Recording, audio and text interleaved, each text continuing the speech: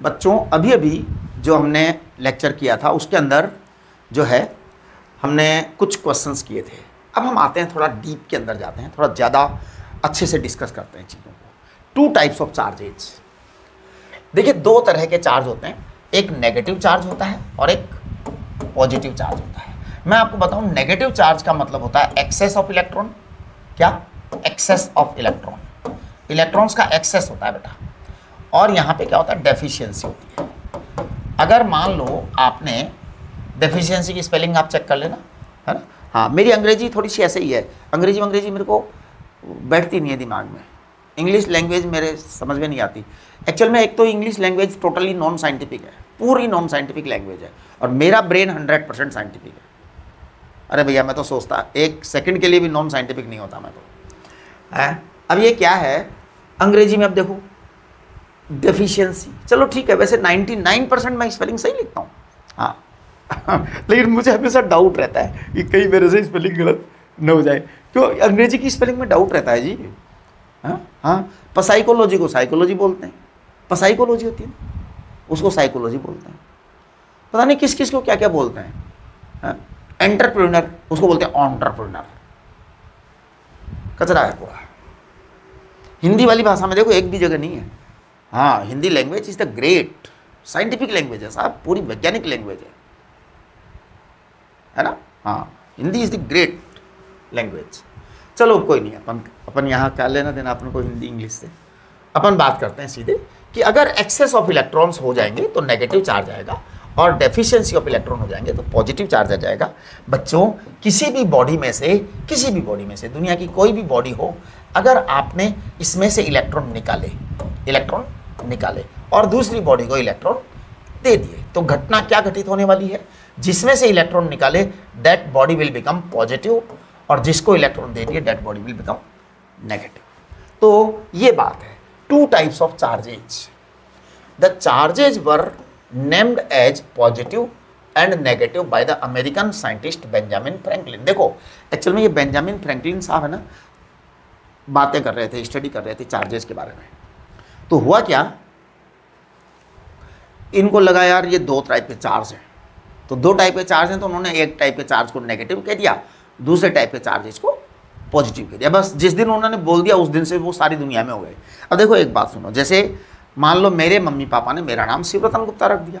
अब मेरा नाम शिवरतन गुप्ता हो गया पूरे, बस रख दिया पेरेंट्स ने शिवरतन गुप्ता। अगर मेरा नाम कुछ और रख देते तो कुछ और हो जाता है, सोहन रख देते, सुरेश रख देते, तो वही हो जाता मेरे को। इसी तरीके से बेंजामिन फ्रैंकलिन साहब ने क्या किया, एक टाइप के चार्ज को नेगेटिव कह दिया, दूसरे टाइप के चार्ज को पॉजिटिव कह दिया, हो गया काम। ठीक है। हाँ, on any body charge is created due to transfer of electrons. हाँ, ये बड़ी इंपॉर्टेंट बात है।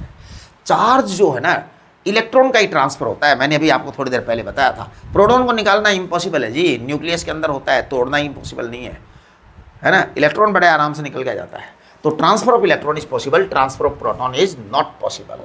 ये बहुत ही इंपॉर्टेंट बात है। तो आपको चार्ज कहीं भी क्रिएट होता है इस दुनिया में, चार्ज दुनिया में कहीं भी क्रिएट होता है, उसका कारण क्या है? उसका कारण इलेक्ट्रॉन है। इलेक्ट्रॉन का लेना या इलेक्ट्रॉन का देना, इलेक्ट्रॉन का आना या इलेक्ट्रॉन का जाना, यही चार्ज के क्रिएट होने का कारण है। करेक्ट। चलिए अब हम बात करते हैं नेगेटिव चार्ज का क्या मतलब है। नेगेटिव चार्ज का मतलब है एक्सेस ऑफ इलेक्ट्रॉन्स। Q बराबर -ne, मास बढ़ जाएगा। हाँ, ये बात, ये जोरदार बात है। देखो सुनो, आपके पास में 2 बॉडीज हैं, एक ये है और एक ये है। अगर आपने इसमें से कुछ इलेक्ट्रॉन्स निकाले भैया इलेक्ट्रॉन्स, और इसको कहा कि तू ले ले, इसने ले लिया। अब सोचो क्या हुआ, ये इलेक्ट्रॉन निकाल के पॉजिटिव हो गया, ये इलेक्ट्रॉन लेके नेगेटिव हो गया। देखो जी, जब आप किसी चीज़ में से कोई चीज़ निकालोगे तो भैया हल्का ही होगा, और किसी को कोई दे दोगे तो भारी ही होगा। इसमें क्या बात है? तो ये है ना, हल्का हो जाएगा। पॉजिटिव हमेशा मास लाइट होता है, और नेगेटिव बढ़ जाता है, मास बढ़ जाता है। करेक्ट। ठीक है। चलिए अब आपके पास में एक एग्जाम्पल है, उसको देखते हैं। ठीक है। ये तो आप डेफिशिएंसी ऑफ इलेक्ट्रॉन होता है, ये होता है, ये सब तो आप जान ही गए हैं, तो इस पर ज़्यादा बातें ना करें। हम इस एग्जाम्पल को देखते हैं। How many numbers of electrons protons and neutrons are there in 90 gram of ice cube. If 1% of the total electrons are ejected out from the ice cube, what charge will appear on it and what change in the mass will take place? चलिए जी, देखो मैं इस question को solve करता हूँ। 90 ग्राम का ice cube है जी, इसमें इलेक्ट्रॉन ढूंढना है, प्रोटॉन ढूंढना है, न्यूट्रॉन ढूंढना है और 1% ऑफ द इलेक्ट्रॉन को निकाल करके बाहर करना है ना। What charge will appear and mass के अंदर डिफरेंस निकालना है, ठीक है। देखो तो मैं इसको सॉल्व कर रहा हूँ, करूँ। मान लो ये मेरे पास एक आइस क्यूब है और आइस क्यूब का मास कितना है जी, 90 ग्राम का आइस है। 90 ग्राम का आइस है यानी H2O है, असली बात H2O है ना। अब H2O का मोल कितना होता है पर मोल? देखिए 18 ग्राम H2O ये 1 मोल के बराबर होता है, आप सब जानते हैं, है ना। 18 ग्राम H2O 1 मोल के बराबर है तो भैया 90 ग्राम है तो 5 मोल हो गया। ये बात तो क्लियर हो गई, 5 मोल हो गया, क्लियर। 90 ग्राम आइस क्यूब 5 मोल हो गया। अच्छा, अब अपन बात करते हैं एक मॉलिक्यूल वाटर। वाटर का मॉलिक्यूल देखो जी, सब बच्चे वाटर के मॉलिक्यूल को देखें। देखो बेटा, हाइड्रोजन के 2 हैं, ऑक्सीजन का 1 है ना। हाइड्रोजन के 2 एटम हैं, हाइड्रोजन के 2 एटम हैं, हाँ, और उनमें एक भी न्यूट्रॉन नहीं है। सोचो सोचो, हाइड्रोजन के 2 एटम हैं, उनमें एक भी न्यूट्रॉन नहीं है। दोनों एटम में इलेक्ट्रॉन है, दोनों एटम में प्रोटॉन है, लेकिन न्यूट्रॉन नहीं है, राइट। ऑक्सीजन में 8 इलेक्ट्रॉन है, 8 प्रोटॉन है, 8 न्यूट्रॉन है। तो चलिए अब देखो, हाइड्रोजन में 2 इलेक्ट्रॉन हैं, हाइड्रोजन में 2 प्रोटॉन हैं, मतलब 2 हाइड्रोजन है तो 2 इलेक्ट्रॉन हो गए, 2 हाइड्रोजन है 2 प्रोटॉन हो गए और 0 न्यूट्रॉन। इसमें क्या 8 इलेक्ट्रॉन है और 8 प्रोटॉन है और 8 ही न्यूट्रॉन है। हमें इन्होंने कहा how many number of electrons, proton and neutrons are there in 90 gram ice. 90 gram ice में 5 मोल है और हर एटम में इतना इतना सामान है, हर एटम में इतना इतना सामान है। देखो जी, वो सॉरी मतलब H2O के मॉलिक्यूल में इतने इलेक्ट्रॉन है, एक मॉलिक्यूल में 10 इलेक्ट्रॉन है, एक मॉलिक्यूल में 10 इलेक्ट्रॉन है। तो इसका मतलब इलेक्ट्रॉन का नंबर कितना होगा, total number of electron, total number of electron बराबर आ जाएगा 5 × 10, 50 मोल, right. Total number of proton ये आ गया 50 मोल, 50 मोल। उड़ी बाबा रे, 50 मोल मैं भी क्या करता हूँ ऐसा ही है, इसलिए आप लोग मेरी कैलकुलेशन का ध्यान रखा करो, हाँ, क्योंकि मेरे को कुछ पता रहता नहीं, मस्त रहता हूँ मैं, तो आप लोगों की जिम्मेदारी होती है मेरे को चेक करना। 40 मोल, 40 मोल न्यूट्रॉन होंगे, करेक्ट, 90 ग्राम आइस क्यूब के अंदर। चलिए अब आते हैं, ये कह रहे हैं 1% इलेक्ट्रॉन निकाल देना है। चलो 1% निकाल दो जी, टोटल में से 1% निकालो। 50 मोल इलेक्ट्रॉन है साहब, यहाँ पे मैं 1% निकाल रहा हूँ। देखो 50 मोल इलेक्ट्रॉन में से 1% निकालो, 1% आउट ऑफ 50 मोल इलेक्ट्रॉन्स। तो भैया 1% आउट ऑफ 50 मोल इलेक्ट्रॉन होगा, 50 में 100 का भाग लगाने पर आजकल 0.5 आते हैं, 0.5 मोल इलेक्ट्रॉन। अब 0.5 मोल इलेक्ट्रॉन का मतलब होता है 0.5 × 6.023 × 10⁻23 इलेक्ट्रॉन। इतने इलेक्ट्रॉन हुए, है ना। चार्ज कितना हो जाएगा, चार्ज बराबर Q बराबर Ne, आपके पास में है 0.5 × 1 मोल है ना बेटा, 6.023 × 10⁻23 इंटू क्या, इंटू 1 इलेक्ट्रॉन का चार्ज बताओ भैया, 1.6 × 10⁻19 1 इलेक्ट्रॉन का चार्ज है। टोटल चार्ज आ जाएगा 0.5 फैराडे, 0.5 फैराडे। आधा 1 मोल में फैराडे होता है भैया, 1 मोल में फैराडे चार्ज होता है। मैंने आपको पढ़ा दिया जो पढ़ा दिया, बस अब एक के बाद उसको बार बार नहीं करना चाहिए, ठीक है। ये आपका आंसर आ गया। अच्छा, मास का कितना चेंज आएगा, देखो डेल्टा एम मास कितना बदल जाएगा साहब, आधा मोल इलेक्ट्रॉन, मोल यानी 6.023 × 10⁻23। भाई आधा मोल इलेक्ट्रॉन आप किसी में से निकालोगे तो मास में कितना चेंज आएगा, है? मास में जो चेंज आएगा वो आएगा 9.1 × 10⁻31 kilogram. This change will come out. अब आप जरा कैलकुलेशन करो जल्दी से, कितना मास का चेंज आ जाएगा जी। 10 की पावर -8 तो ये आएगा, और 9 6 54। देखो अब मैं सही सही कैलकुलेशन तो कभी करूँगा ही नहीं, कभी नहीं करा, कभी नहीं करा। मैं आपको सिखाऊंगा अप्रोक्सीमेट कैलकुलेशन करना। बेटा कंपटीशन में तो अप्रोक्सीमेट ही जीतोगे हैं, बोर्ड के एग्जाम में थोड़ा कोशिश किया करो सही सही। वैसे बोर्ड वाले भी एग्जैक्ट तो नहीं चाहते हैं, अगर आप साइड में अप्रोक्स लिख देते हो तो बोर्ड वाले भी मान लेते हैं कि हाँ ठीक है, लेकिन अब ज़्यादा गड़बड़ नहीं करना है अप्रोक्सीमेट में। देखो मैं कैसे करता हूँ इसको, 9 6 54 होता है, लेकिन ये 54 से थोड़ा ज़्यादा आएगा, है ना।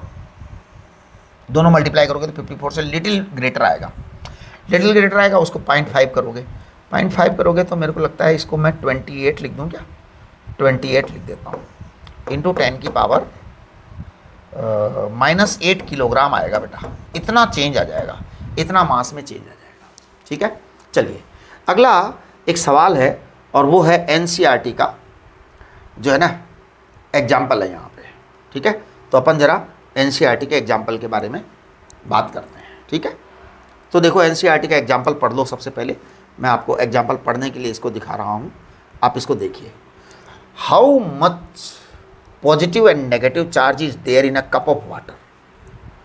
देखो एनसीईआरटी का एग्जाम्पल है ये, how much positive and negative charge is there in a cup of water.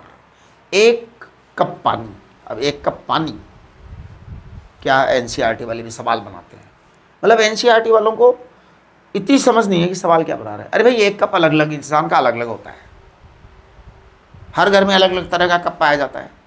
मेरे घर में कप पाया जाता है हैं, उसमें 200 ग्राम पानी आता है, और कई लोगों के घर में है ना जो 100 ग्राम वाला कप पाया जाता है। मैंने कई लोगों के घर में 80 ग्राम वाला कप देखा है।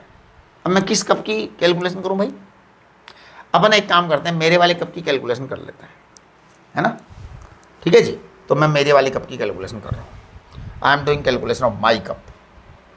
मेरे घर में जो कप है वो बड़ा वाला है, हाँ, उसमें मैं भर के चाय पीता हूँ। अरे भैया ऐसे ही है, गांव वाले लोग हैं, ठीक है, मस्त रहते हैं। चलिए अब देखो आप, एक कप, मेरा वाला जो कप है वो 200 ग्राम का कप है, 200 ग्राम वाटर है मेरे वाले कप में। अब 200 ग्राम वाटर है, एक काम करें क्या, 200 ग्राम वाटर में कैलकुलेशन डिफिकल्ट बनेगी यार, 180 ग्राम वाटर कर देते हैं।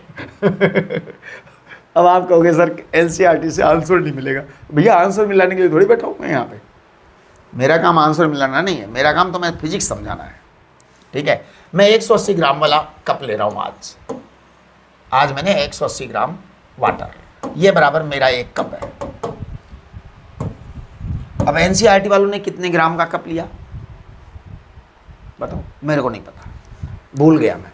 जिस दिन सवाल उठाया था उस दिन देखा था वहाँ पे, अब मेरे को याद नहीं है। एक कप बराबर 180 ग्राम वाटर। अब मैंने क्या किया, इसको जानबूझ के 180 ग्राम वाटर किया है क्योंकि आपको पता है 18 ग्राम यानी एक मोल है ना 18 ग्राम, तो भैया 180 10 मोल खत्म, 10 मोल वाटर, 10 मोल वाटर। अब देखो एक बात सुनो, इन्होंने क्या कहा, how much positive and how much negative charge. अब आपको एक मॉलिक्यूल में पता है भैया, एक मॉलिक्यूल में 10 इलेक्ट्रॉन होते हैं और 10 प्रोटॉन होते हैं, ये आपको पता ही है। न्यूट्रॉन का नंबर डिफरेंट होता है क्योंकि हाइड्रोजन में न्यूट्रॉन नहीं पाया जाता, करेक्ट। अब ये 10 मोल इलेक्ट्रॉन है, 10 मोल प्रोटॉन है, बस। तो मेरे को कह दिया कि भैया नेगेटिव चार्ज की बात करोगे और पॉजिटिव चार्ज की बात करोगे, तो मैं बता देता हूँ कितना नेगेटिव है कितना पॉजिटिव है। 100 मोल इलेक्ट्रॉन है साहब, 10 × 10 100 मोल इलेक्ट्रॉन। अब 100 मोल इलेक्ट्रॉन यानी कि 100 फैराडे, एक मोल में 1 फैराडे चार्ज होता है ना, और 100 फैराडे पॉजिटिव चार्ज, बस। नेगेटिव चार्ज भी 100 फैराडे, पॉजिटिव चार्ज भी 100 फैराडे, टोटल चार्ज कितना, 0। ये आपका ये सवाल सॉल्व हो गया। ठीक है, अब आगे देखते हैं। तो देखिए आगे क्या है, आगे ये बहुत सारी इंफॉर्मेशन है, और these informations are wonderful information. अच्छी तरह से नोट डाउन कर लो एक एक इंफॉर्मेशन को। देखो ये आपका इलेक्ट्रॉन है, इलेक्ट्रॉन का चार्ज है, हमने कहा ये 4.8 × 10⁻⁻10 स्टेट कूलम है, और इसको ESU भी कहते हैं। इसको समझने की कोशिश करें सभी बच्चे। बेटा चार्ज की 2 यूनिट बता रहा हूँ मैं आपको, एक कूलम और एक स्टेट कूलम। तो जैसे एक इलेक्ट्रॉन को हमने कहा 1.6 इंटू 10⁻⁻⁻19 कूलम। इसको मैंने कहा 4.8 इंटू 10⁻⁻10 ESU। इस ESU को हम स्टेट कूलम भी बोल देते हैं, राइट। चलिए अब मैं अगर इसकी कैलकुलेशन करता हूं ना, तो मुझे लगता है कि therefore 1 coulomb is equal to 3 into 10⁻9 ESU। और इसका मतलब 1 ESU it is equal to 1/3 into 10⁻9 coulomb. पक्का? ये हो गया। चलिए अब आगे बढ़ते हैं। इसको हम एक फ्रैंकलिन कहते हैं, इसका नाम फ्रैंकलिन भी है। ESU को ही फ्रैंकलिन कहते हैं, ध्यान दो, है ना। तो ये एक फ्रैंकलिन है। तो प्लीज सभी बच्चे इस बात को समझने की कोशिश करें, कि फ्रैंकलिन क्या है, स्टेट कूलम क्या है, ESU इलेक्ट्रोस्टैटिक यूनिट क्या है। ESU की फुल फॉर्म है इलेक्ट्रोस्टैटिक यूनिट, ठीक है बेटा।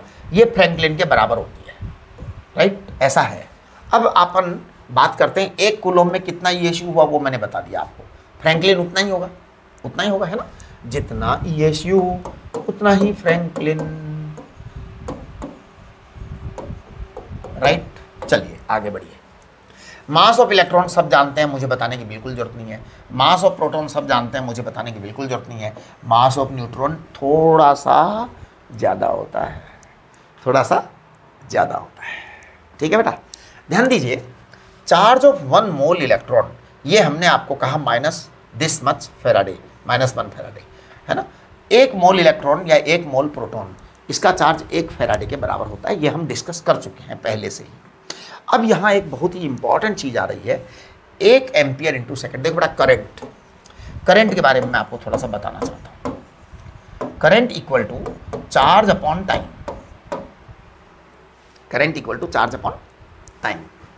अब आपका चार्ज कितना होगा, करंट इंटू टाइम। अब यहाँ पर 2-3 बातें हैं। करंट को 1 एम्पियर इंटू सेकेंड को कहते हैं 1 कूलम। तो देखो सब बच्चे ध्यान देवें, 1 ampere, charge equal to what, charge equal to I into T, current into time. अब 1 एम्पियर इंटू सेकंड, बेटा इसे कहते हैं 1 कूलम, है ना। और हाँ, 1 एम्पियर इंटू 60 सेकंड, इसे क्या कहेंगे, 60 कूलम, है ना। हाँ, तो कोई खास बात है ही नहीं, बहुत ही जोरदार बात नहीं है, एकदम बेकार सी, है ना। 1 घंटा, ये 1 मिनट, इसको 60 सेकंड को मिनट बोल रहा हूँ मैं 1 ampere into minute, 1 ampere into are, ये हो गया आपका 3600 कूलम, राइट। ओके, ये चीज़ हो गई। हाउ मेनी इलेक्ट्रॉन्स, अगला सवाल देखिए, क्वेश्चन है, इसको आप अपने आप करिए वीडियो पॉज करके।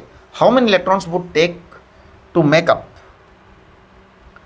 A charge of -1 millionth of coulomb, -1 millionth of coulomb, यानी 1 कूलम का 1 मिलियंथ चार्ज, ठीक है जी। 1 कूलम का 1 मिलियंथ चार्ज निकालते हैं। 1 कूलम, 1 मिलियंथ क्या होता है, 1 मिलियंथ होता है 10⁶, ठीक है। 1 कूलम में 10⁶ का भाग लगा दो जी। अब उसका चार्ज ढूंढना है अपने को। तो हाउ मेनी इलेक्ट्रॉन, नहीं, इन्होंने पूछा क्या है, पूछा है सवाल हाउ मेनी इलेक्ट्रॉन्स, यानी नंबर ऑफ इलेक्ट्रॉन्स ढूंढना है कि how many number of electrons are there in 1 millionth of coulomb. ये लो जी, ये चार्ज आ गया, तो मैं कह दूंगा 10⁻⁻6 कूलम है। हमने कहा Q बराबर N, N बराबर क्या, N बराबर 10⁻⁻6 अपॉन E कितना, 1.6 इंटू 10⁻⁻19। अब देखो जी, बात ये है कि कितना आएगा ये, मुझे लगता है ये आएगा 6.25 इंटू 10⁻, देखो यहाँ से जाता है 13, मेरे को लगता है 12 आएगा, है ना। यस, है ना। 1 मिनट ज़रा देखते हैं ये कितना है। हाँ, 12 ही है, करेक्ट, ठीक है बेटा। 6.25 इंटू 10⁻12, ये आपका है, करेक्ट। चलिए अब हम आगे बढ़ते हैं।